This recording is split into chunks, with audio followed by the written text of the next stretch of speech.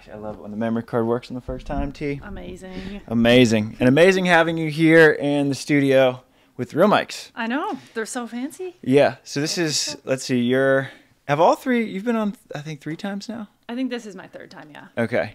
Because you and Sarah were on together. Mm-hmm. Okay, and that's then right. I did one by myself before that. Yeah. Like before we even started playing together, I think. Okay. And I think that was just me and you too. Yeah. Yeah. I've never done it with Try. So today I was like, maybe he'll be back in time. Like maybe this will be the first one with both of you here. Yeah. But yeah. It gets harder. This year has probably been a record for his absences. Yeah. Because him and Kamer, they just played like their 14th tournament. That's so many. Overseas. The schedule's been wild too. Yeah. With all the different, there's just so many. Yeah. It's been a lot. Yeah. But he gets back in like 2 hours. And then I always feel bad because I'm like, this is like, it's a 50-50 show. Yeah. Like I want to do as many as I can with you, but I also like want to let you get home and hang out with your wife. Not make you come right into the studio right away. Right. Like you just got off a plane for however many hours. Exactly. Like talk to people. And that dude, like he went to Asia back, and Asia back again. Oh, because they played China too, didn't they? Yeah. They played, and they played India, China. Yeah. That's India and then Thailand. And he came back for all of them. It was just so awkwardly spaced out. Yeah. There's no good way to do it. Yeah. Unless you stay over there. But I don't think anyone really wanted to stay there for 6 weeks. No. And it's like, I think it's one thing if you're like 22 and single and you're just like, oh, like, let's go see the world. Like, that's awesome. That's a really fun lifestyle. But when you got, like a 3-year-old or I think Naya, she might be 4 now. Like, then you got to come back. Yeah. Like, I miss my family. You don't want to be on the road anymore. And like, it'd be one thing if it was Europe, but Asia's just like the time change is hard and the food's different. So yeah, that's hard. Yeah. But you're going to the Philippines soon. We are. That's fun. Yeah. Have you ever been? No. So I'm excited. I have like a map my mom got me that you can put push pins in of all the places you've been. And like there have been a couple of repeats this year, but I've never been to Philippines. So I'm excited to put a new pin in the map. That's always super fun. Yeah. We have one, like a color one, which is kind of cheating. Because I've been to China once, but I got to color all of China, and I've been to Canada twice. Got to cover all of Canada, and I hit all of Russia with just wherever we were, Sochi. And I was like, I feel like I'm kind of cheating. Yeah. Countries. Like the push pins are a little bit more accurate. Yeah. Yeah, so I'm excited to go. I hear good things. My roommate's been. She says it's a really cool spot. So yeah. And you're still like on the beach, right? Are you still in the same spot? I don't know. I think... So I was looking at it, and it looks like there's a big, like, bay, kind of. Okay. But I don't know if we're actually playing on that or if we're playing at a facility somewhere. It should be pretty cool, though. I think a lot of people, the entry list for the guys is stacked. I think people were like, that's a good tournament and a good also place to vacation. Yeah. So, like, if we go and don't do well, You're good. Yeah. Yeah. I think the girls... There's a good number of girls teams playing. Yeah. So it should be a good tournament for sure. Who else from the U.S.? I haven't looked at. I'm still like catching up. Yes. I didn't really look at that either. I think Corinne and Sarah I'm sure Corinne and Skirm are going. Yeah. They get their miles in. Yeah. It's impressive. But they do like a really good job of not only traveling and playing, but from what I can tell on Instagram and like following them on social media and stuff, they explore and they travel enjoy and, it. like, yeah. Which is really cool. But I think they're signed up for that. I think Kim and Tegan maybe. Okay. They've been playing super well. Yeah.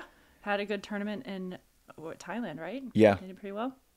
Tony and Haley, because they played in Thailand and they're just staying over there. Okay. There might be some other women's teams, but I don't remember. Okay. Yeah.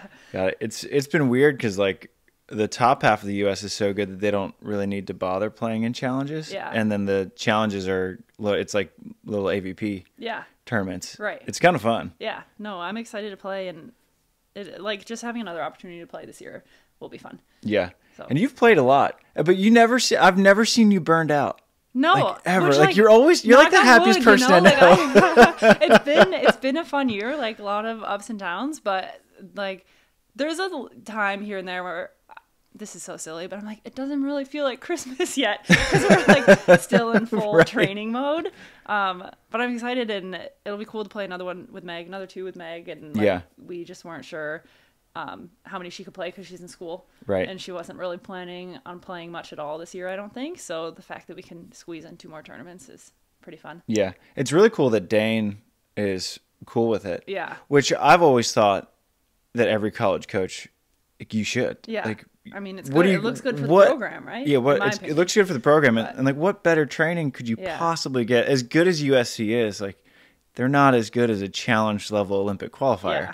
It's like Meg's going to get awesome reps. I know. So with me, she's playing defense, and I don't think she knows what she's going to do at school yet. Okay. She's going to block her. Well, she picked it up awfully fast. Yeah. Because when you guys started playing together, I was like, they're two good volleyball players. Mm-hmm. I don't know how it's going to work. And then Meg was like 5th in digs per set at World Champ. I was like, you got to be kidding me. Yeah, which I wasn't surprised. And she said she's played some defense. Like, I think she used to split block maybe or do some other stuff. Like, she has played some defense before. But at that level, I think I was just like, you would never tell that you weren't a true defender, you know? Right. So it was really fun. And her mindset was so good. I think I would be so nervous going into a tournament and just playing something like totally new position. Because she was playing on the left forever too. And so with me, she's playing on the right. Okay. So she's playing on the right and she's playing defense. So you're switching sides of the court and doing a new position. And she was just like, yeah, like, here we go. I mean, just so positive about it. And very much like our mindset was very much, we're just going to serve tough inside out. Yeah. And if we, like, she'll get a dig, I'll get a block, and we'll get an ace. And then hopefully we win some matches, you know? So that was cool. She's like one of the most easygoing, steady. Oh yeah. She's what, like 19? Is she 20? She's 21. 21. She just okay. turned 21. We were in Paris when she turned 21. Okay. Yeah.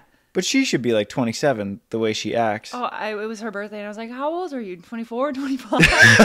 She was like 21, and I was like, "Oh my gosh, okay." I knew you were young, but yeah. But like, you'd never know it. Like you said, you thought she was 24 or 25. Yeah. And that's only because she's still in school. Like, I assume we're the same age. Yeah, but even now, I mean, like, you look at like college football rosters, and you're like, that's a 26-year-old quarterback. Yeah. COVID and transferring has made things so different. Yeah. I think this is the last COVID year.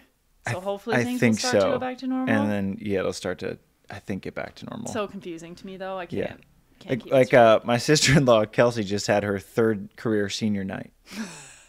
That's so impressive. I wonder which one was the best. All at the same school? She was so funny. No. So she did her undergrad senior night was at St. Mary's.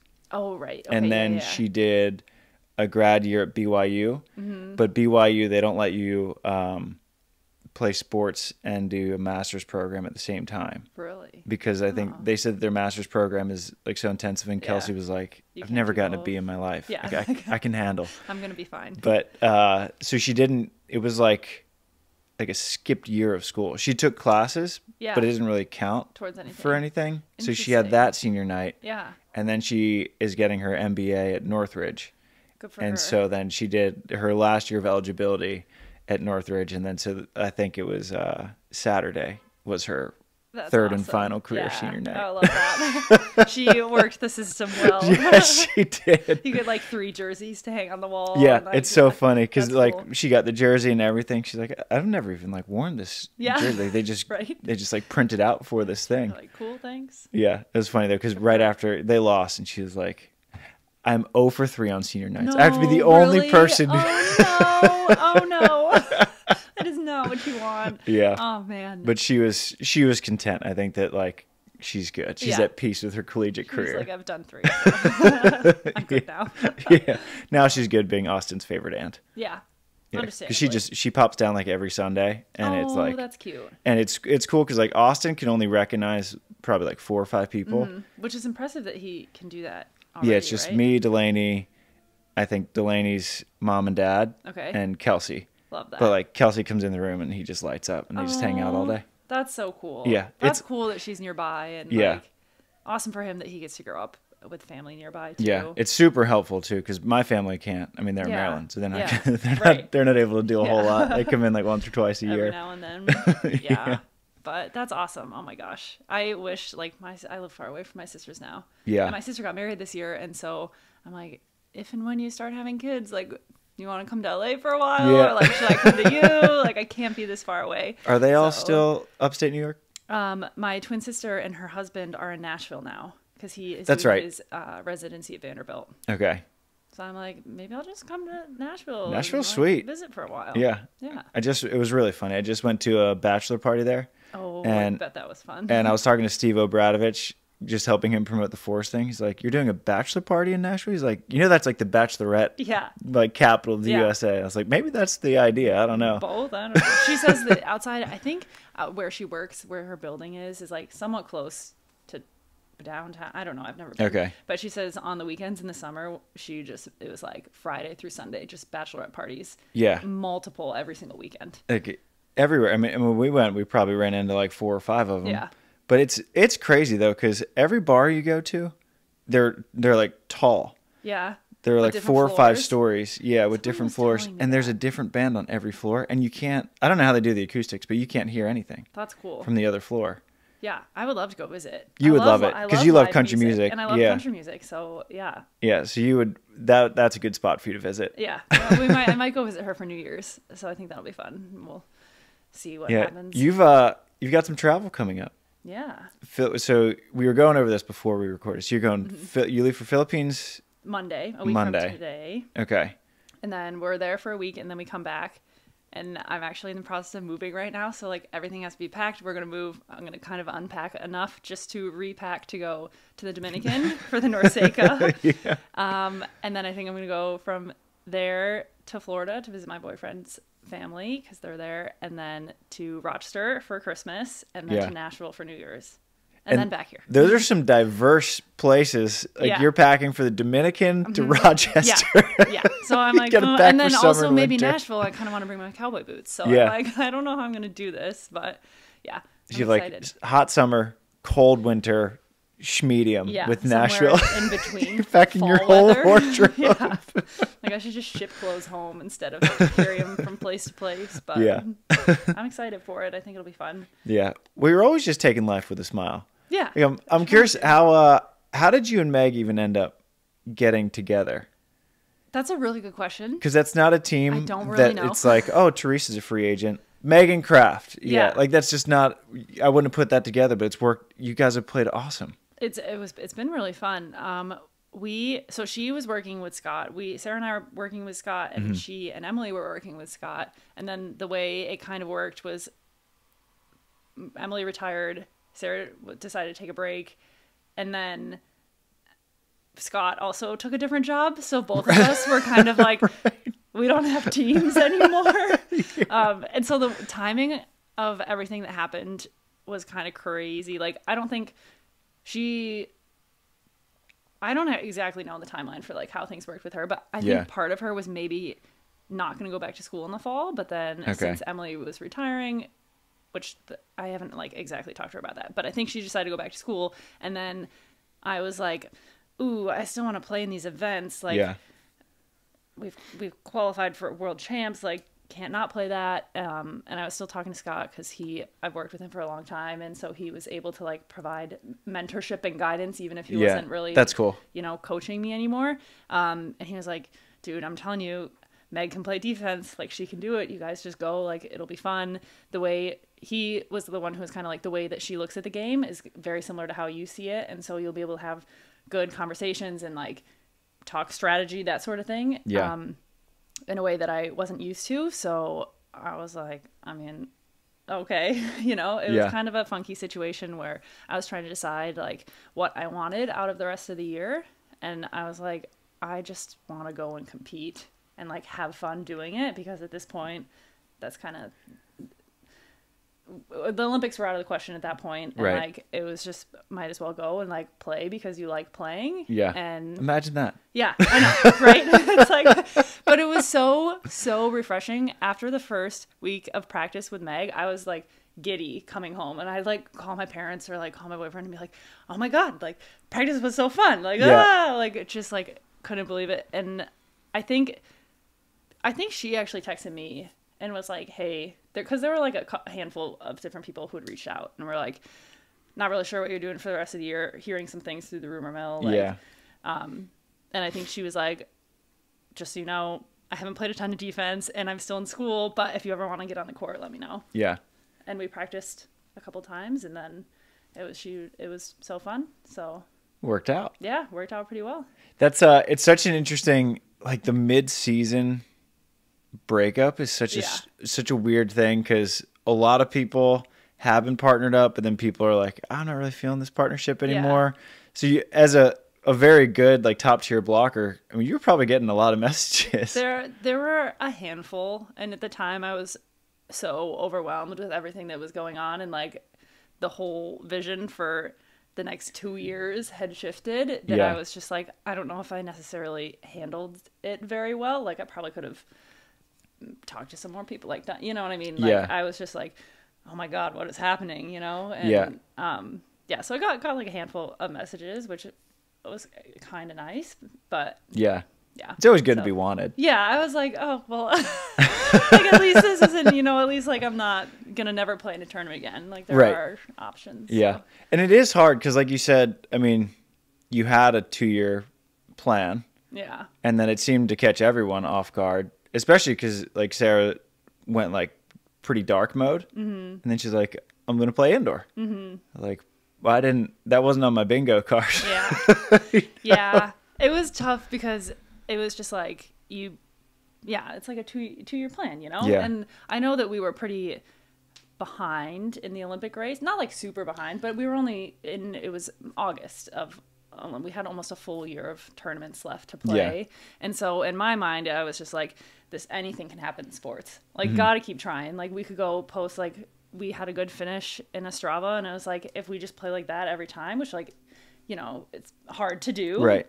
But, like, in theory, it could happen. So it was just, that is kind of where my mind was. And then having to, like, reevaluate that, like, okay, it's out of your hands. There's nothing you can do. You know, every decision I've made for the past 6 years has been around, like, trying to make a run for this Olympics. And then just having that, like, taken away was kind of tough.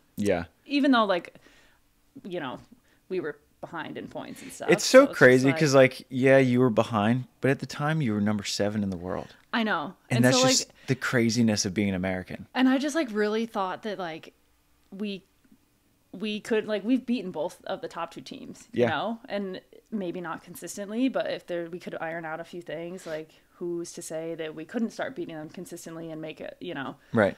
Something like that. So I was like, it's sports, anything can happen. I'm not giving up on this yet. But especially with World Champs to go, because World Champs is just like, the points there are, I mean, so it's monopoly money.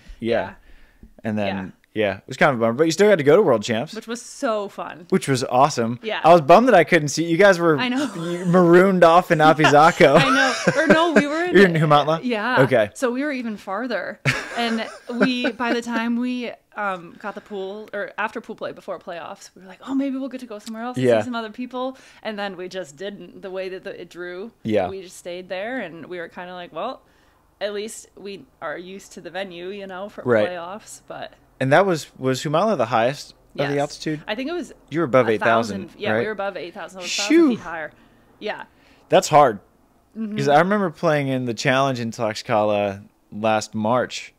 And it was me and Timmy. And this Danish team served me like every ball through the first technical timeout. And I was like, we were up like 15-6. And I was like, I can't handle this.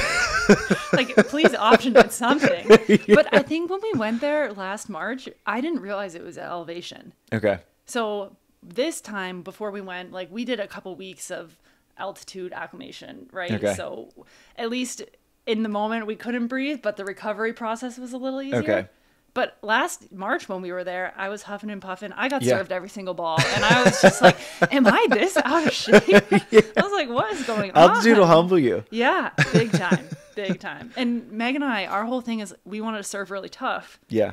And we couldn't do that. Like, by the end of the week, we kind of started to figure out how to make the ball move. Yeah. But the first couple matches, we were just float serve right at them. They were just pass them so easy. Everyone was in system. And we were like, oh, God. The people that I was talking to, at least in Tlaxcala, they said that jump serves were almost impossible to keep in, but that they said that the float serves moved just as much, if not more.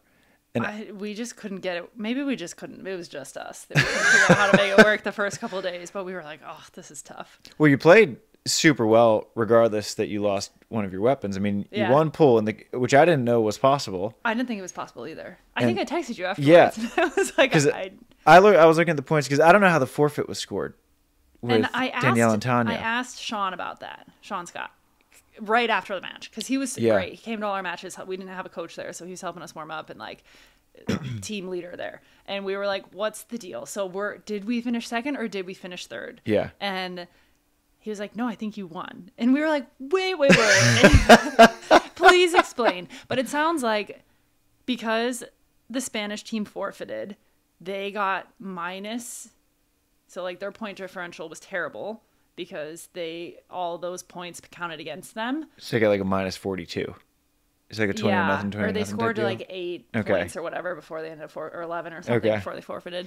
But China, it wouldn't be fair for China to get plus 42. So I think they just got plus 4 for winning or something. Oh. So it didn't work in their favor, but it worked in our favor. It did? From what I understand, that's how they did the forfeit. Okay. Because I was curious, because when that happened, I thought you were in a battle for second and third. Me too. And that's absolutely what I thought. And I was like, we do not want to play that lucky loser game. No. So, yeah. Because then I saw the standings. I was like, is this right? It was hilarious because that whole night I was sitting there watching the matches with Stefan Bormans. Mm-hmm. And because I think that same night was when Chase and Miles had that crazy match against Ukraine.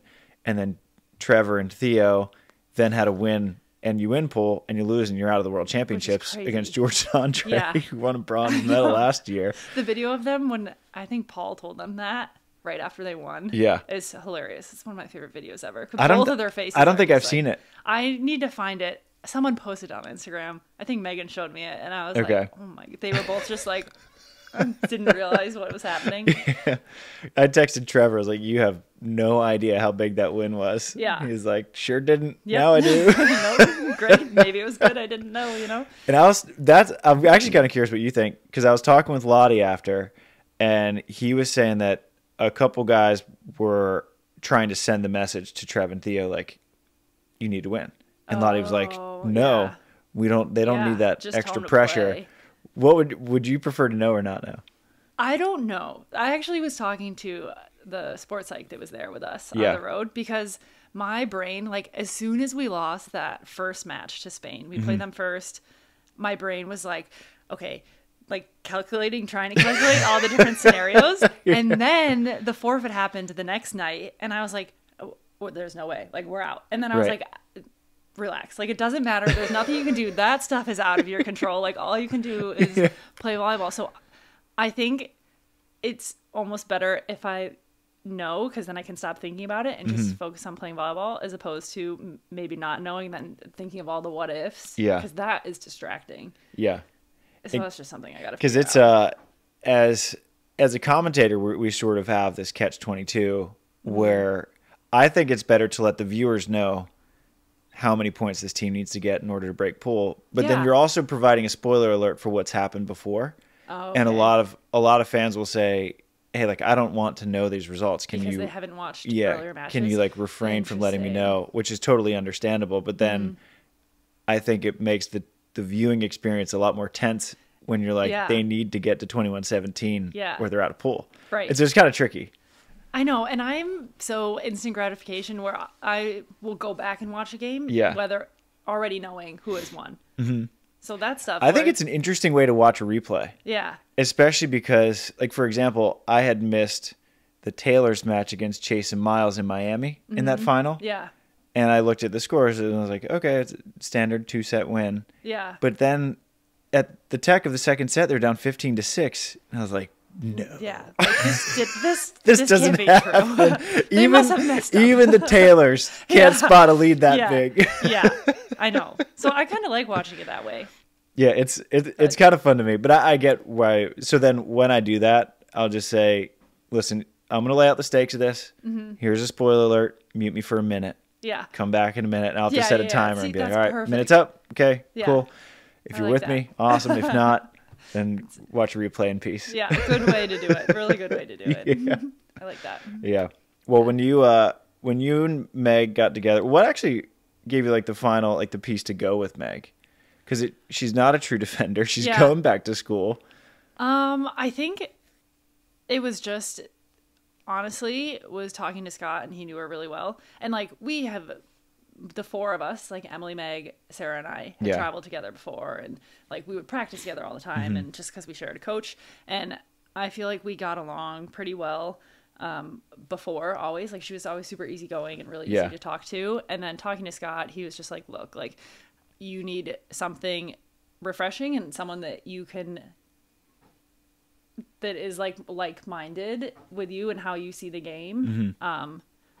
And that was, I think, exciting to me to be able to, like, we'll be running some defensive plays, and in a timeout I'll be like, Meg, I don't know, help. Like, what, what do you see and what can we do, you know? And she's just very like, okay, well, I see this. Like, I felt like because we were a new team, and which, I mean, I guess I didn't really know at the time, but like, I trust Scott a lot and his opinion means a lot. And so the fact that he was kind of like, you'll be able to have really good high level conversations with her. And I mean, I've seen her play. She's so athletic and just makes she's just things a look good volleyball player. She makes it look effortless too.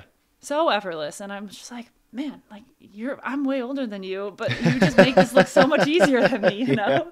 So I think those two things, like, is playing against her and seeing her play a lot. And then kind of Scott was like you're going to be happy. Playing with her was like, I was like, okay, let's give it a try. And it was pretty easy because it was just like, we only had a couple events left of the season. So we were kind of like, however they go, like, we didn't think we were going to play these events to begin with. So just the fact that we're here and can play them is exciting. And it's not always easy and fun to play when there's no pressure. Yeah. So. And then, of course, like, of all things to roll the dice, it's an Elite 16 qualifier in Paris. World Championships, and then a loaded Norseka qualifier. Yeah, and then see what happens after that. So, yeah, it was fun. Paris was really fun because I think I don't think I have not qualified for an Elite 16 yet. And I know. I mean, obviously, that's impressive. Like, there's some, well, I'm sure that's a hard thing to do.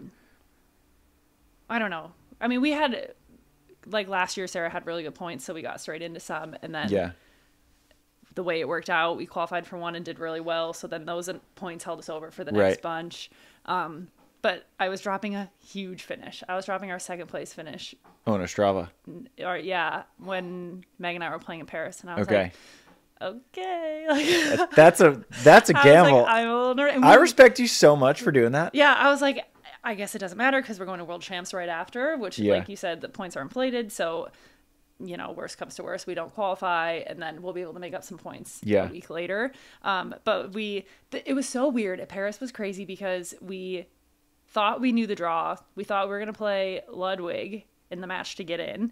And then the day of or the night before, a team that we practiced against that day dropped out of the tournament, and then a team that we saw practicing the day before also dropped out of the tournament. So the whole draw changed. That's so weird. It was so weird. They were there, and they dropped. We practiced against them. Like, not that we were going to play them, but it was the Polish girls. Okay. I think. Ola and... Yeah. And then the Czech girls were both there and both withdrew from the tournament. Whoa. Qualifier. So that changed our draw. But then we were playing the Clingers, and, like, they've had a really good year. Yeah. So we were dangerous. Like, yeah, for sure. So we were both, I mean, I was a little nervous going into that match, but we got it done. That. And then we played the French girls. Lizana Placette or different one. Aileen. Yes. Aileen and Clements. Yes. Yeah. And they're fiery too. Yeah. So I mean, that's like the qualifier level elite teams are like ceilings here and floors here. Yeah. And if you get them on this day, it's a problem. Right. And like the Clingers, I mean, they've won 2 futures this year, I think. And then I always wonder how different World Champs could have gone if Kelly and Sarah had played them on center court. Yeah. Did you watch that match? Yes. So, but they were playing on the side court. On the side court, so there's no challenge system. And I think it was Dory. She hits one and, like, full hand contact off Kelly. Yes. And Kelly's like, no touch. Didn't touch it. And there were a couple right at the end of the first set that I was like, I don't know if I was trying to call or not. And, but Dory was like, there's no call, like no touch. And I mean, Kelly's not going to own up to it. It's World Championships. No you can't. Would. I wouldn't. It was like 7-7 in the third. And then the Clingers just sort of melted down after that. And Kelly and Sarah like kind of pushed through it. But I mean, that was the third set. You just took the World Champion to 3. Right. And it was like, wasn't it like 22-20 or 24-20, like almost, or 21-19? Like they were. Yeah. Like right there. Yeah. And both of them. So, which is the cool, like, that's why we love sports, you know? And the Klingers had kind of handled them in La Paz in the quarters. Yeah. That's a good team. Yeah. Yeah. So we were like, great. Okay. First round. Like, see how it goes. Our first real match together. But it was fun. And Meg played really, really well. Like, just so steady the whole time. Yeah. She was getting a lot of the serves and just handled it so well. And so I think we won. I mean, obviously we qualified, so we won that and then won the next one. And who'd you play? I mean, your next one, China maybe? No, it was the French. It was the French. Yeah. That's right. Yeah. And they were like, they had a big win. They won. They beat the Swiss girls, Bobner. Esme and Zoe. Yeah. Who they've had a huge year. Yeah. So that was a big win for the French girls. So we were like, okay, they're feeling good. Hot. They're in France, you know? Yeah. So that was a good win for us. And then we were just happy we had a place to stay. Yeah. And then, man, that main draw, I remember texting you after being like, that's like the most bittersweet main draw ever, where you took Talikwa Maria Faye to 3. Who else? I mean, all your matches went 3, right? Well, we lost in 2 to Kristen and Taryn. Okay. But it was like 21-19, 22-20. Yeah. I got aced on match point. I was like, oh my God. Roland Garros is funky, though. Stop happening. I see more float serve aces in that venue than any other venue in the world. Last year. I wasn't going to bring it up. Do you remember? Barbara and Carol. It was so bad, Travis. I could not pass. And I was so nervous to go back and play there. I bet. What is it with that venue? Like, what happens? I don't know. In there? And I think I definitely did a better job this year than last year. It was after that tournament last year. I wear glasses and like the prescription is very light. And so I happened to be wearing them in the lobby and Scott was like, you wear glasses? And I was like, well, they just sometimes help me see it light at night with the lights, like that sort of thing. Cause I have astigmatism in both my eyes. And he was like, are you kidding me? He was like, you just played at night under the lights. Like you don't have contacts or anything. And I was like, you're right. So maybe that helps this year. I don't know. But yeah, it's kind of cold. Like the air is cold. Yeah. It's outside, but not outside. Yeah, I don't know. because commentating is always so funky because, like, I'm not on the court. Like, I can't. But people say it just hits air pockets funny. And because, like, when it's windy, you know why it would be hard or how it would be hard. But when there's nothing and it's indoor and it'll just like drop this way or rise that way. And it's like, it's funky for sure. Yeah. I remember commentating that match against Barbara and Carol, though. And I was like, they got great floats. Great floats. It was like, that's all you could say because it wasn't even like the ball was up and like Sarah could get a set off of it and I made an error. It was just like shank into the ground, shank off the end line. Like she couldn't even get a touch on it. I was like, oh geez, that was tough. That was a tough one for us, but it happened. I mean, it happens to literally everyone. Every now and then. I mean, you'll go back and watch like the London Olympics and even Carrie's getting like pinged like that. And it's like, all right, well, I mean, that's the greatest blocker of all time. Yeah. So it was definitely better there this year. Meg had a really good tournament in Paris last year. So did she play with Emily? She played with Emily. Okay. I only remember this because we talked about it. But they beat us. They beat Sarah and I. Okay. And then they beat Barbara and Kroll. But they never played on stadium court. And she said that they lost to the Dutch girls. But Stammenskoen. Yeah. Okay. She said they needed good points in that one to break pool. Okay. Because that was still when they were just doing the top 2 teams broke. And I think she said at the same time that I was getting aced off the court, they were on the outer court and they were up 6-1. And then I think she said they lost 21-7 or 8 or something. Oh. And so all 4 of us, cause we would hang out all the time, you know? So all 4 of us were on the bus back to the hotel and we were all just like, man, guys, volleyball is so tough sometimes. Like, you know? Yeah. So it was cool to be able to have, like, we lost all 3 games in the main draw, but it felt like we were really competing in all 3 games, which was really cool.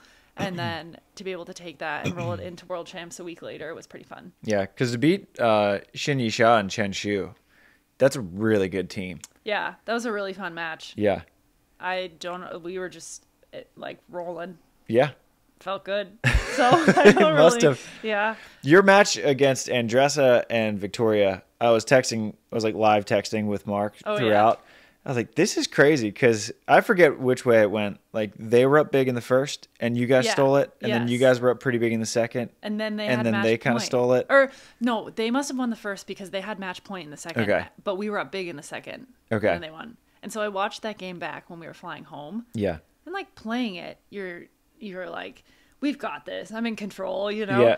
Watching it back, I was like, oh my God, what's going on? Like, we were down, I think we were down 18-13 in the first set, maybe, like, and almost stole it. It was just like, I don't remember it being that big. Just remember it being like 1 point at a time. Yeah. And, yeah. I mean, it was a wild ride. It was up and down. And we were up big in the second set, and then they slowly started to crawl their way back. Yeah. And something happened where like we maybe gave up a couple points in the row, and to the point where they got an ace and then they had match point. And I remember, I've told Meg this, I remember thinking like, this was a really fun match. So whether we win the set or lose the match, like, this has just been really fun. But obviously I was like, I want to win, you know, we're going to do the right thing so that we can win this set and take it at 3, which we did, which was good. But I could not fall asleep after that because it was a pretty late match. And I think I was up till, I don't even know. I love playing night matches, but I cannot. Yeah. It takes me till like 5 a.m. It was like a couple hours that I was trying to wind down, and it was just so much adrenaline that I was like, oh my God. Do you like drink coffee or caffeine or anything before you play? That's why. And Betsy was so funny because they played a bunch of night matches, and I'd be commentating, and so like she'd be like crushing a Celsius or something. She's like, you just do what you got to do. Yeah, like I gotta perform well for the match. And if you're playing a one night match, then hopefully you can sleep in the next day, sort of thing. So that's what we did, but it was crazy. And we were at the altitude, you know, so it was just so even tough, harder. Yeah. And Meg said at one point, she was like, I'm getting served every ball, and that girl's getting served every ball, and I know that I'm less tired than she is, because she just like, I think they ran out of steam a little bit at the end. Yeah. But, well, they spend a lot of energy yelling at each other too. Yeah. Which I didn't notice when we were playing, because whenever we get the point, Meg and I would go back and talk about stuff or what we were going to do next or celebrate with each other. But then watching it back, I was like, oh, yeah. Because sometimes, I mean, like Barbara and Carol, like when they get kind of feisty, it'll fire them up. Yeah. And it's just like, when teams are big on energy, it's like anything good or like really good or really bad that happens, it can go one of two ways. Yeah, it can go really good. You're really good or really you hope bad. It goes really bad if it's someone you're playing against. Yeah. But yeah, so that was a fun match for sure. And then you guys are like the exact opposite, just so even keeled and steady. Especially Meg. I mean, she's like the coolest person. Yeah. Because I was chatting with Emily about her before they started playing, and she just kept saying easy. Yeah. Like, everything with Meg is just so easy. Yeah, I agree with that. Like, it was really, which I had a college coach describe me once as a sponge, as like, I just kind of take on the energy of my partner, and having Meg just be super, super positive, but super even keeled is really like, that's how I want to play, and that's where I want to be. So, it was just nice where I feel like we were both balancing each other well. So that's good. Yeah. Do you think that it is a strength or weakness that you take on the energy of your partner? It's a really good question. I don't know. Because I think I'm somewhat similar. And I think with the right person, like with Meg, it's great, because like that sort of has an exponential component to it, where then you become better and better. Yeah. But then if there's like negative energy, and then you start to like take too much of that in, it can like kind of sap you. Yeah. So I think there's times when it's good, and other times when it's like, I need to try harder to like be who I am. But for a long time, I don't think I knew who I was as a competitor and what that was. Yeah. And so it was like just easier almost to kind of act how my partner was acting and follow their lead. But I feel like I'm figuring out better now. This is who I am. And then in moments when I want to be something for a partner, then I can. So yeah, that's a hard thing to figure out. Yeah. I think that's a sign of maturity as an athlete, to figure out what type of competitor you are. Yeah. Because you have so many. Like, you have the Kobes and the Jordans who just like were fueled by just rage and anger. And like not that me. huge chip on your shoulder. Right. I feel like we've all like experimented with different types. Like I was like, ooh, that doesn't feel very good. In I high don't want school, to do that. it was always like everyone called me Tree in high school, and so like we want angry Tree. Like we want you to get pissed off and angry because that's when you play well. And like that worked for a little bit, but not long term. Yeah. And then in college, I played with Nicolette. And she is so fiery and loud. And I go back and watch those games, and I'm like, man, I kind of miss that sometimes, you know? Because I feel like we were just like veins popping out of necks and foreheads. And the cheering was so aggressive. Which is fun sometimes, but just not sustainable for me anymore. And Nicolette had like the double factor of it would just drive opponents crazy too. They'd be like, can you just pipe it down? Big reason why she did it. I think so too. She was really smart. Yeah. And it was like, because it was funny because it was all positive energy, but loud enough where she was like, I'm getting on their nerves. She's like, I know, it's working. When her and Fallon played together, I was like, oh man. Yeah, crazy. That's fun. But. So you're like super mode is like light and happy. I think so. Yeah. I think for me, I love Steph Curry. I think he is the prime example where he's like, happy-go-lucky, competitive, but also he has like sort of like a cocky swagger. Yeah. And like that's sort of like what I try to go for. Yeah, I love that. Yeah. And like would love to go through. I'm trying to, still find, because everyone wants to be the Kobe and the like, where it's just like you're on the court and no one wants to mess with you sort of thing. Yeah.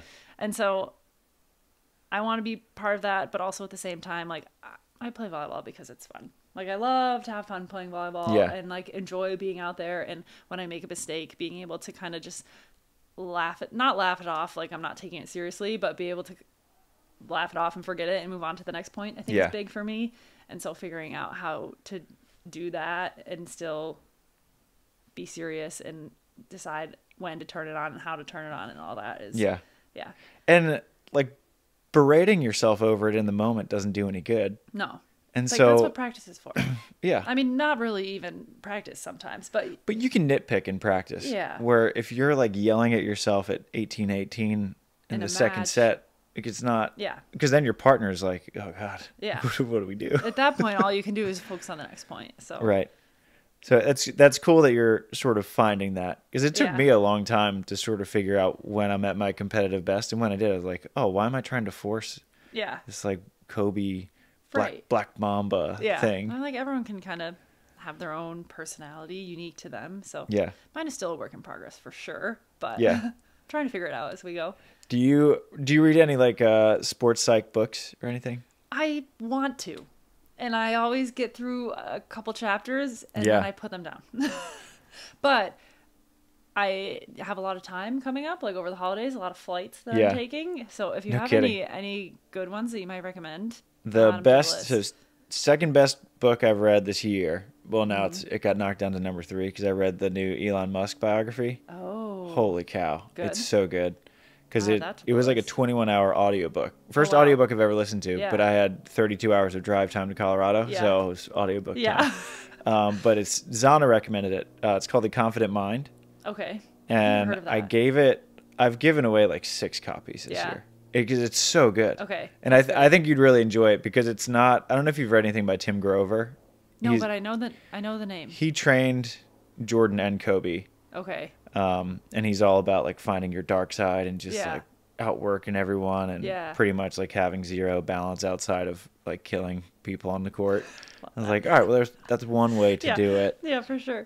This is kind of not the other side of it, but it's a different perspective. Yeah. And I enjoyed it because the guy who wrote it, he's a psychologist and he works with the Army cadets at West Point and also with all their sports teams. Nice. So I would recommend The Confident Mind. Is that what it's called? Okay. Yeah, I'll text it to you as well. Yeah, perfect. Yeah, it's like every time people come over our house, and you know our bookcase. Yeah, I have a couple of your books. Yeah, so people just like rate it all the time, and so I'm like, damn it, I already gave this one away. Okay, I'll get a new one, and you can. I have 2 of yours right now, and I haven't read them yet. One, I think I might bring to the Philippines, and then I'll bring them back. You got time. Okay, cool. Thanks. When's the last time you played in Orsaka? Travis, I've never played in Orsaka. Wow. I know. And I was like, am I going to go my whole career never playing in Orsaka? You can't. That's not a career. Here we are. Yeah, you can't. Playing in Orsaka. How was the qualifier? I know who played on the guys' side, but I didn't get the women's bracket. It was good. There were a lot of good teams playing. We played Tony and Haley in the final. Okay. And then we played Kim and Tegan in the semifinal. Okay. And Madison Shields and Avery Papinga in the first round. Okay. So there were like a lot of good teams playing. Molly Turner and Abby Van Winkle played. Okay. Kylie DeBerg and Elena Chacon. That's a good team. Played. There were a couple other, like there were 12 good teams playing. Okay. So. No Kelly and Sarah. No, they were supposed to play. They were on the bracket when they released the bracket. Okay. And then like a couple days later, they released a new bracket and they weren't on it. Okay. Because I remember I was talking to Savvy and she said that she was supposed to play them in the second round. Savvy played too. Yeah. And then so I didn't know. Because when I saw that you won, I was like, damn. If she won, she probably beat Kelly and Sarah in the finals. Like, that's a good win. They ended up dropping out. Okay. Yeah. So they did not play. But it was still a good day. I haven't played matches, but like, because it was a match, an hour off, a match. And I haven't done that in so long. I was ready for bed. That's my favorite way to play. I would so much rather on, off than on, sit 2.5 hours. Because then you get ice cold. Because when it's on, off, you just take the first set of the next match, drink water, eat some food, and then you start moving around again the second set, and then you just go again. Like, you don't get too cold. Yeah, that's a good point. Yeah. Because we weren't totally cold. Like, by then, I don't even think we really warmed up for the last match. Yeah, and you just which is nice. You hit a ball and you're good. You're like, okay, we're ready. Let's just get it started. So I just by the end of the day, I was tired. I was like, it's like the best kind of tired too. It's like the most, especially when you win. You're just so satisfied, and you're like, I deserve this ice cream and some sleep. I got ice cream. Oh, Mark and I we got a Terese big Cannon. Sunday that night. We definitely got ice cream. So yeah. I still miss our Nijmegen days. I know. Ice cream dates with Tim. Andy asked me the other day, because I think they're going from World Tour finals, maybe having a layover in Europe somewhere, like flying up to Europe and then to the Dominican. Okay. He was like, where's your favorite European city you've ever been? And I told him that one. Nijmegen, really? Yeah, because that's I was your like, favorite? It was so fun. I think it was just the people we were there with. Yeah. Like, it was cool. The city was cool. It wasn't super, super touristy. And I was like, we're in the Netherlands. Everyone's tall. And everyone's riding bikes. I love that. It was, getting there was so funny because you were coming from Chervia too. Yeah. You and Molly won. That was a great trip for you. Great Silver trip. medal with Molly. Still one of my favorite ones. Winning gold with D. Yeah. But I was coming with Jake McNeil and Will Hoey. Yeah, that's right. And did you go to Amsterdam we stopped in Amsterdam for 2 days. Yeah. And then I went and it was just awful. Poor Tim. I was like, Tim, I'm really sorry. I spent 2 days in Amsterdam. I just had to see the city while we were there, you know? Had to do some exploring. Yeah. I know. I don't think... I flew through Amsterdam, but didn't see the city at all. Okay. Amsterdam is really cool. Like, I would love to go back. It's worthy of the hype. Yeah. It's crazy because, well, it's really funny because I'd never left the country until 2018 when beach volleyball in Norseka in Martinique. Love that. And then, like, since then, I think I've played in 20 different countries. Which is so cool. And it was really weird for me this year. And it's weird that it was weird to me that Mexico is the only time I left the country this year. Was it really? Yeah. Because with A-Rob, we played like 12 or 14 events overseas. And so I just got so used to just like popping back and forth. Like, this is normal. But now I look back and I'm like, that's really not a normal thing to do, man. It's not normal. This was more of a normal year, probably. Yeah. Just like 12 days in Mexico. And yeah. It was a long time in Mexico. It was a long time in Mexico. It felt a bit like Groundhog's Day by the end of it. Yeah. Not in a bad way, but. Yeah. It was, I think my days were so full. Yeah. Oh my gosh, I can only imagine. Because you only played like a match a day, match every other day type thing. Yeah. But me and Frito were I was either commentating 3 to 5 matches a day and then like watching a bunch of different stuff and getting stuff with Frito. Yeah. I love that stuff. I missed it. Yeah. Because that's the way it used to be. Like if I would cover Pac-12 football, it's like 80-hour weeks, but then you take like 3 months off pretty much. Yeah, you have a break. It's but like you kind of miss those weeks where you're just like grinding, like writing 4 stories a day. And... Yeah. Miss that. Yeah. Yeah. We were like the opposite, where we had nothing to do all day. Yeah. We'd have one match at 9 p.m. So we'd wake up at 8 and be like, what do we do? Now what? Yeah. Like, where are we? Did you go anywhere? Like, did you visit anywhere? No, because we were staying at a resort, so our hotel was actually really nice. Okay. And they had a pool. Well, they were indoor pools, so they were pretty hot, but a golf course, like basketball courts, tennis courts. Okay. They had a lot of stuff. So the hotel was nice, but it was outside of the city, so we couldn't even, like, we could take a shuttle into the city and stuff if we wanted to, but We didn't do a ton, and we were very careful when we were eating out because of all the stories we heard of people getting sick from food everywhere. It seemed like in all 3 cities. Yeah. So did you end up okay? Yeah, we were fine. We had no issues, but most of the players in Tlaxcala ended up because most of them got sick from they think eating food at the hotel. Yeah. So they all started eating out. Oh, okay.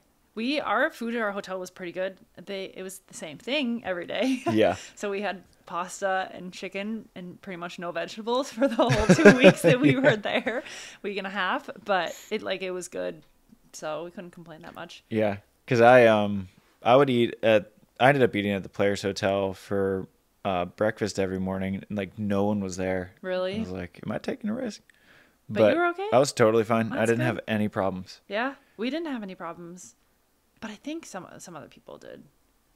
Yeah, Okay. I think that's one thing that a lot of viewers don't really understand is that not many people are at 100%, hardly ever. Yeah. Like you get people with stomach bugs, and you get the jet lag, and like the elevation, like elevation, shoulders, ankles, knees, backs, whatever. Yeah. And it's like what you're watching, like people tend to not really know what's really going on under the surface. I've heard stories about people who were taking medicals to like either go throw up or like just couldn't keep any food down or like this that, and the other thing. And for the most part, we were pretty good. I mean, at the end of the week, our biggest complaint was like, we want something other than chicken and pasta. So if that's our biggest complaint, then you're in pretty good shape. Yeah. How's your body holding up? Pretty good. Everything good? Like, knock on wood. But yeah, nice. Yeah, no, pretty good. Feel strong. I'm going to brag. I did 6.5 pull-ups the other day, and that's that's a really big deal. Neutral grip, so not like true pull-ups, but still a very what's a neutral grip for me. Just like this. Oh, so you get like the little things coming out? Yeah. Okay. Pull up, and it was just like your knuckles facing each other. Gotcha. Which are a little easier than true pull-ups. Still, 6.5 is good. Still, I was like, I'm pretty tall. That's hard for me. So yeah, feeling good. It's been a long year, but the way it worked out for me, we just had good chunks of time in between tournaments, and have been able to stay healthy. So you had the tournament. The qualifier was technically a tournament, but before that was World Champs your last? Yeah. So you've had a nice little break. I was thinking about that as we're starting to get ready to go to the Philippines. I was like, man, I haven't been out of the country in over a month.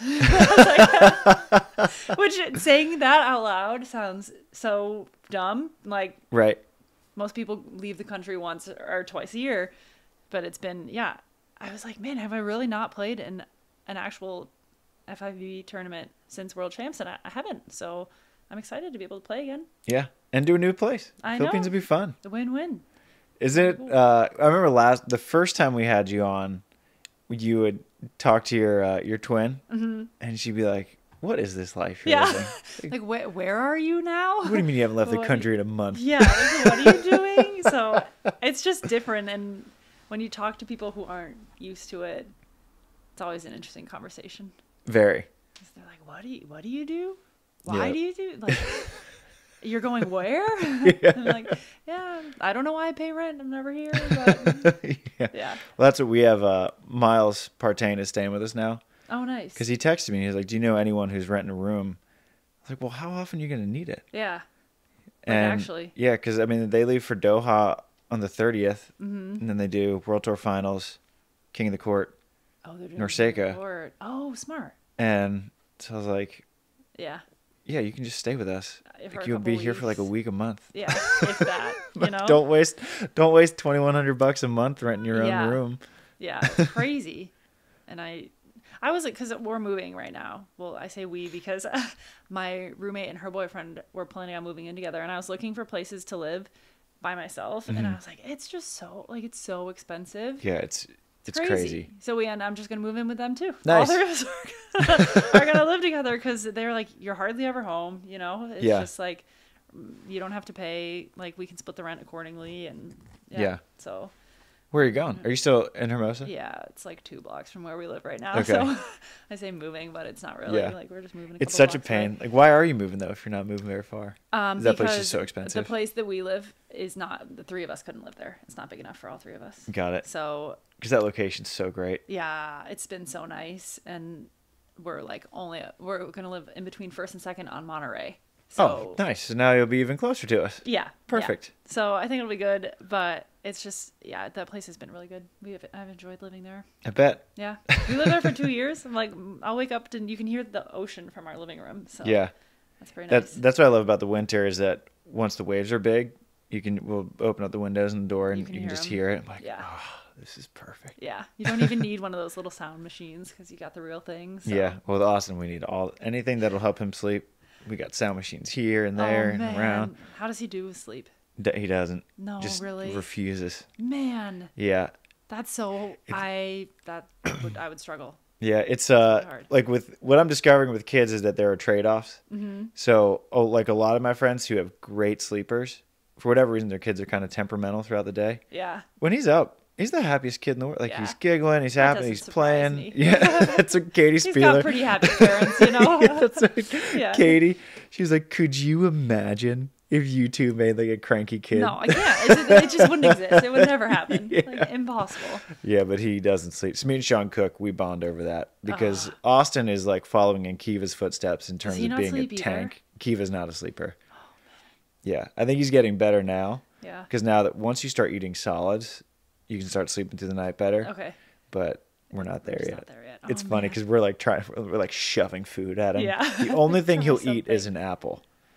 That's it? Because he'll just like so take a little bite. So he can eat solid food. He just doesn't want it? He can. I think he could if he really wanted to. Okay. But he'll just use a carrot as like a teether toy basically. Nice. And then, you put an apple in front of him, and he'll just like be able to get a little bit of apple juice out, and he's just like, "Whoa, this is awesome."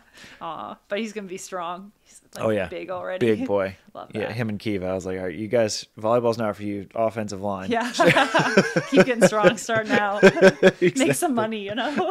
Yeah. Oh, that's great. Or are you still tutoring or anything? Not really. Yeah, I just kind of been focusing on volleyball for the past year, but. Might have to reevaluate that in the spring. We'll see. See what the schedule looks like. Yeah, it's like interesting and we'll see. Yeah. What do you think of the new? It was so funny because I was off the grid for a full week almost. Yeah. And I get back and like in the middle of the time that I was in Colorado, I guess the AVP announced the league thing. All I saw was one small press release. Yeah, and that's all. I haven't even talked to anyone. Yeah, me neither. I emailed the new COO today to see if he wants to come on. But everyone's like, "Are you seeing this is the craziest thing?" I had like 100 messages when I got back on services. No way. Like, you know way more than I do. Where do you even begin to sort through that when you get back in service and you have like over 100 messages? I'm just like, well, it was easy because it was all the same. It was like, dude, are you seeing this? Like, this is crazy. What is this? Yeah. Should I even bother practicing? I'm like, I don't know. Couldn't tell you. No idea. So I'm really curious to see how that all plays out. Yeah. And in theory, it kind of sounds like a good idea, but it's just curious to see how the grassroots program, if they're going to do a league, and it sounds like there's going to be 8 teams part of the league or something. So, I mean, I don't really know. Yeah. I'm interested. Yeah.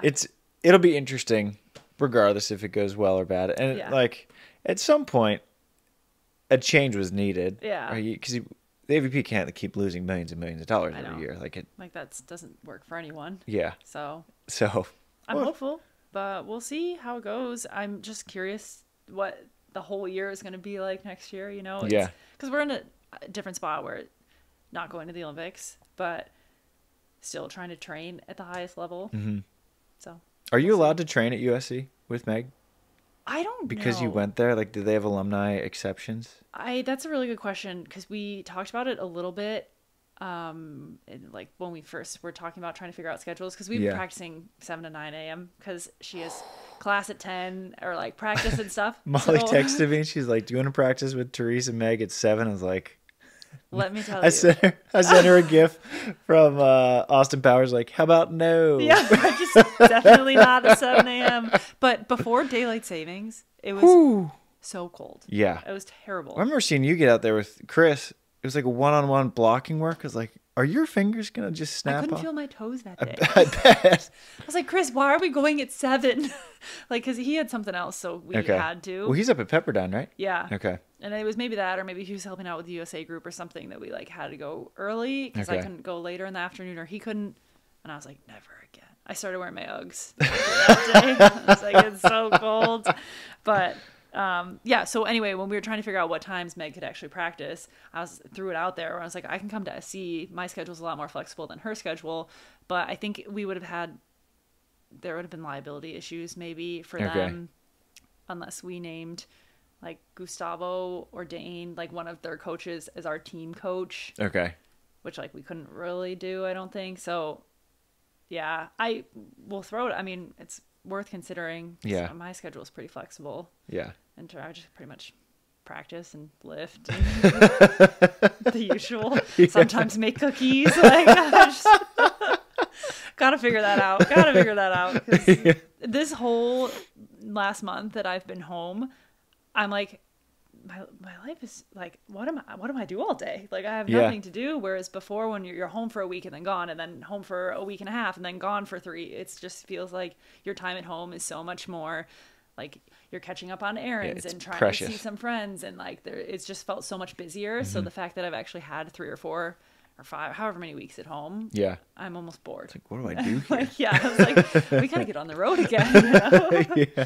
But it's really funny because when you're on the road, you're like, oh, I can't wait to be home. And then you're home, you're like, what do we do? Like this weekend was the first free weekend in a long time that I was home and Mark was also home, and we were just like, what do we do all weekend? Yeah. Like, we have should we make plans? Should we not make plans? Like, I don't know. What do we do? So, yeah, it was fun. Do you have, well, I guess the schedule's not out. I mean, internally the international one is, but it's going to be hard for Meg to travel in spring. So. Yeah. And we haven't really talked about it yet. Okay. So that's like probably a conversation because, I don't know. I've been talking to my dad about it. Like, how do I set up practices or what tournaments to play and that sort of thing. Yeah. It's all kind of up So you're just finishing the year out and then whatever next, you'll just kind of figure out next year as it comes? I think so. That's the plan for right now. That's fun, though. It's fun to have like a definitive finish to how this year's going to go. Yeah. And then kind of an open book for what next year might look like. Especially because international, there's not going to be any changes because you can't change anything with Paris. Right. But like, AVP, cool. who knows? Like something new and different and something to compete in. And I don't know. I think I'm excited. Like, I know we're not going to the Olympics, but at the end of this year, I finally found my, like, this sounds lame, but like passion for the game again, where it's like, I like to travel and compete internationally because I want to be one of the best players in the world. So whether I'm going to the Olympics or not, it's still really cool to be able to go and play in those Elite 16s or the challenge events against the other top teams in the world and see how we stack up and try to get better. And it just seems more process oriented. Like, I just remember why we like doing it and why it's fun.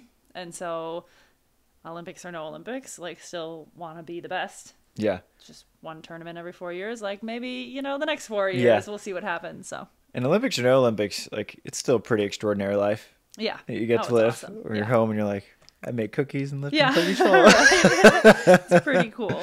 You cannot complain. And it was really fun. I think this year, you made the jump from, so like, we were talking about that qualifier elite player where it's like ceilings here, floors here. I think you made that jump where like your floor jumped up big time. Oh, I'm trying so hard. Because I remember I was commentating your bronze medal match against Zoe and Esme and Itapema. Yeah. And they just kept serving you and serving you. And you were siding out like 9 out of 10. I just got served every ball. And I was like, I feel like everyone was still riding the scouting report from 2022 where they're like, Streaky T is going to show up at some point. She's going to shank a couple balls or like get blocked or make some errors. But Streaky T is gone. Hopefully she's gone for good. You know? Like, really, really trying. And that my whole thing is I don't want to be a super flashy player who makes, I mean, obviously I would love to be, but I don't think I am, who makes like the really extreme, crazy, like, you make a couple highlight blocks. Those are my favorite. Yeah. But I just like want to be here, like want to be very steady, very consistent and like consistently good and siding out and doing my job, and where there's like some highs, but not as many lows. Yeah. So that's a huge compliment. Thank you. I'm like really working on that.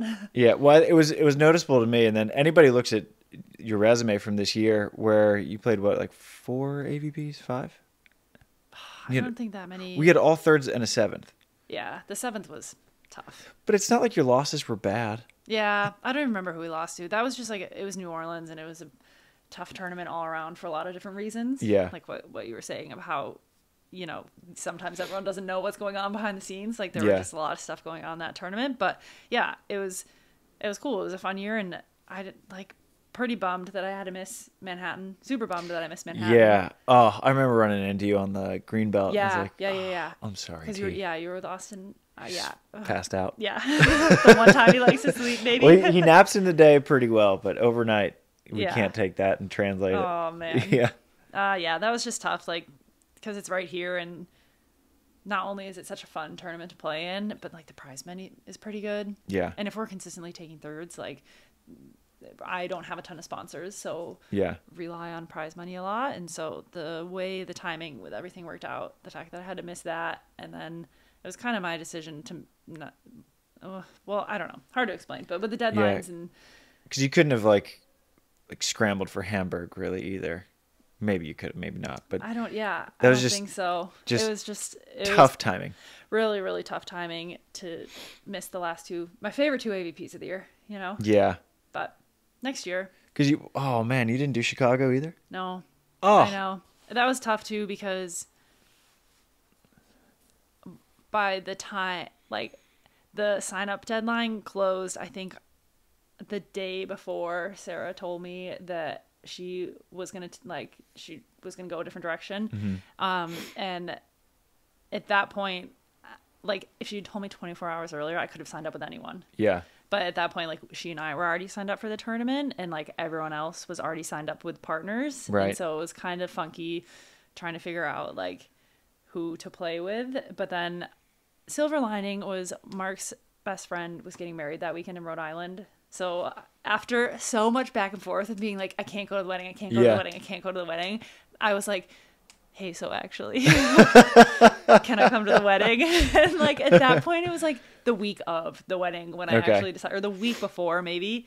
And so they were like, if someone who RSVP'd yes says like they can't come anymore, then sure, you'll just have to sit where they sat and like eat what they ate. And I was like, cool.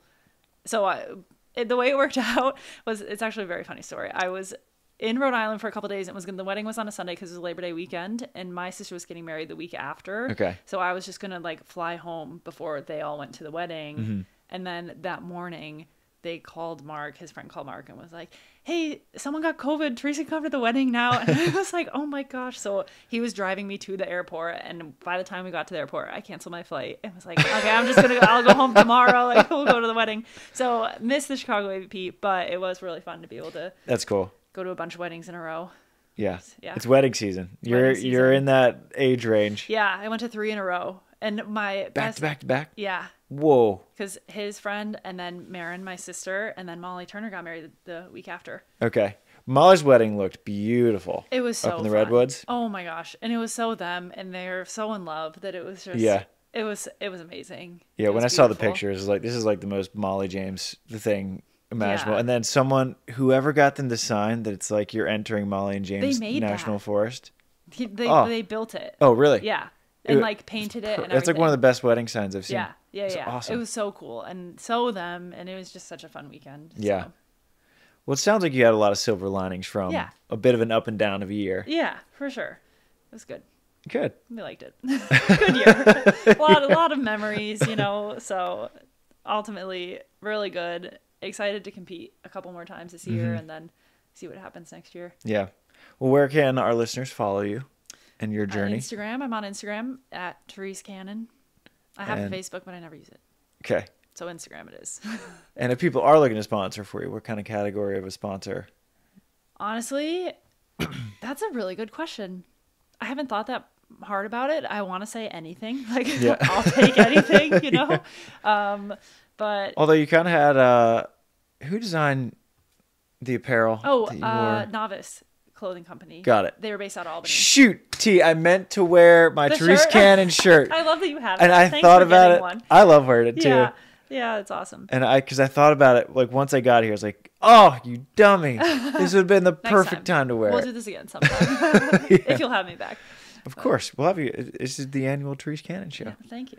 But are you still selling merch, or is that like a limited time? I think that was a limited time thing where they would like do a couple of releases a year. So, yeah, if anyone wants to sponsor me. Yeah. Well, did Lost Traveler do your bikinis for World Champs? And they were so cool. And that was such a cool thing because I was like very last minute. Obviously, there was a lot going on, and Josh was awesome, and they designed them, shipped them to us. They don't do a ton of sports for us, but I've actually been talking to them a little bit. So we're talking about maybe trying to do some more like women's apparel, because I think they do a lot of men's stuff. But it was fun. I know we're probably trying to wrap things up, but that was a really cool part of World Champs, was that they let people bring their own. I thought that was awesome. I thought it was really cool. It was fun to commentate too. Yeah. Because I'm just sitting there, I was going over the power rankings because the guys were pretty boring. They just kind of took whatever, except for the Australian guys. They did a great job. They had the green ones, right? Yeah. It was like yellow almost with like green. It was like a green drizzle. Oh, yeah. It was cool. Yeah. But the Nina Brunner and Tanya Huberly, I thought their jerseys were cool. Betsy and Julia did a nice job. Yeah. And Tina and Anastasia. Yeah, cool. I liked those. Yeah. But it was just fun to wear something that you were proud of, and like a company that's supporting you, and something unique and different where everyone's not looking the same. So that was a really cool part. Yeah. And they did do our jerseys, and hopefully work with them in the future. Awesome. And that's Lost Traveler, if anybody wants to look them into up. them. They're cool. Well, T, always fun hanging out with you. Always fun to see your smile. Happiest person in the world. Thank you. Oh, thanks. Good luck in the Philippines, and good luck on your first Norseca adventure. Thank you. I can't wait. It's be ready for some adversity, but it's welcome. It's good adversity. I'm always good adversity. It's good for the stories. Yeah. Thank you. Bye, T.